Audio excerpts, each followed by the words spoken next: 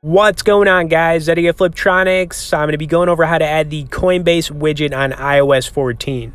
Okay, so Coinbase is one of my favorite places for trading and investing in cryptocurrency. I've been using it for, probably 6 or 7 years. I think I've lost track. And they have a widget on here. It's pretty cool. I wanted to pull it up and, show you how to add third-party widgets in general. So whenever you want to add a third-party widget, you need to go to Customize, Edit. Then there's going to be a bottom option here where you need to add, any available widgets. Now you can see I just added Coinbase. When you do that, you click Done, and then you're basically good to go. It should show up as an option in your widgets. Now, as far as financial widgets, Coinbase and Robinhood are two of the best ones that you can use right now, but let's take a look at Coinbase.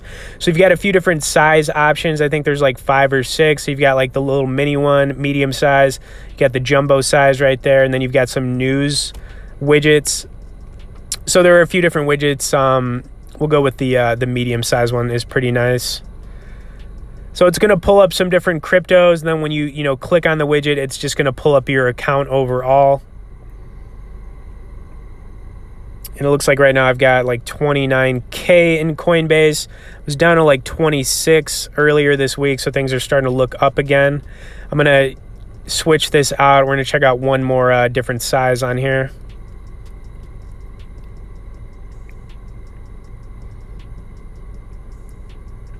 Kind of like that jumbo size right there. The jumbo size is cool. It just pulls up like a bunch of different cryptocurrencies, and then like once again, if you click on it, it'll pull up your account.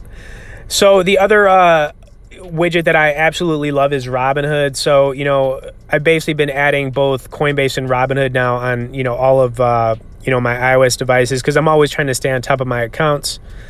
Pretty cool though, right? And like I said, you just click on it, it'll pull up your account, and you're basically good to go. Really hoping crypto starts to move up though, you know what I'm saying? Like I actually had, I think, 35,000 in my account, and it dropped all the way to 26 in the last, 30 days. Now we're back up to like 29K, so it's been pretty crazy. But that's how crypto is, you know what I'm saying? Okay, so I wanted to actually talk about 2 other really cool widgets for just kind of like customizing, your home screen on iOS 14. So I'm going to pull those up here. The first one's going to be Widget Smith and then Color Widgets.